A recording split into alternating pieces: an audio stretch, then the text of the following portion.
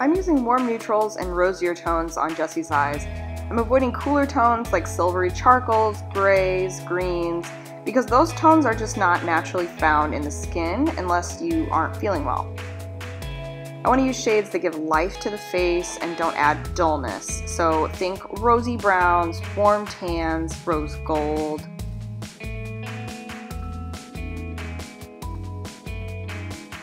I'm going to line Jessie's eyes to prepare for the false lashes. This is going to help them blend in better at the lash line. And I am smudging the eyeliner out with a dark shadow. This is going to help with longevity, but it also just gives a softer overall appearance. To create a healthier looking complexion when you aren't feeling so great, you want to always start with well moisturized skin. Everything is going to sit better on skin that is well hydrated. A liquid or cream foundation applied with a damp sponge can give your skin extra hydration and glow.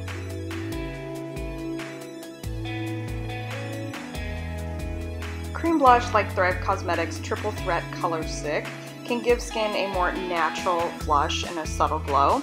I also love cream highlighters for the same reason, and their Color Stick Enjoy would be really pretty for this.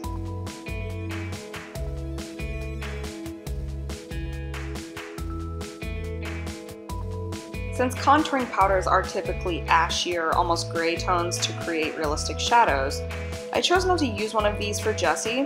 Your skin might already be looking a little more dull, so I opted instead for a warmer bronzer with some subtle shimmer to add that healthy glow back in. And you'll want to make sure that you blend your bronzer all the way up the forehead into the hairline. Jessie's lashes had started to grow back in a little bit, so I'm putting mascara on the lashes that are there, but if you don't have any lashes, don't worry, and you can totally just move right on to the false lashes.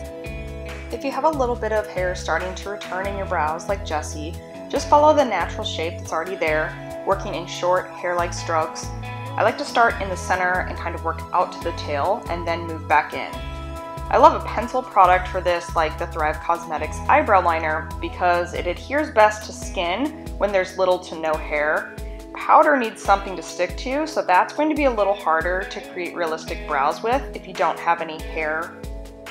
Using your brow pencil, angle out from the edge of your nose to see how far the brows should extend, and then by aligning it with the nostril, you can see how far they should come in.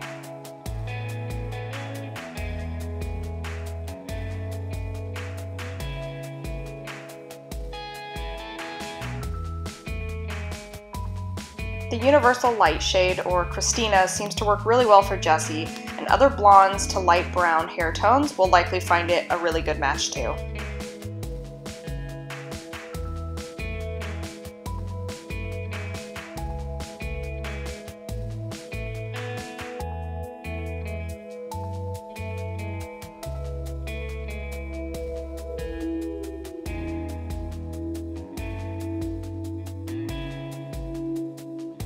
We chose the Jackie lashes as they are the most natural for everyday wear. The band of the Thrive Causemetics lashes is flexible but holds a nice curved shape to fit the eyelid.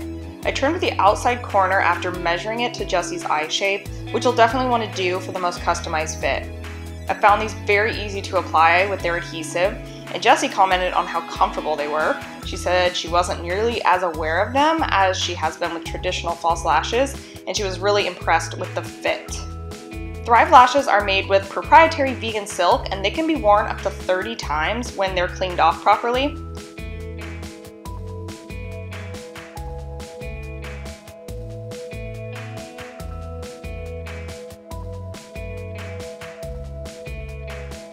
A trick to make the false lashes look as natural as possible is to use an eyeliner to connect the gap from the inner corner to the lash band. This way the lash band won't have an abrupt start or stop.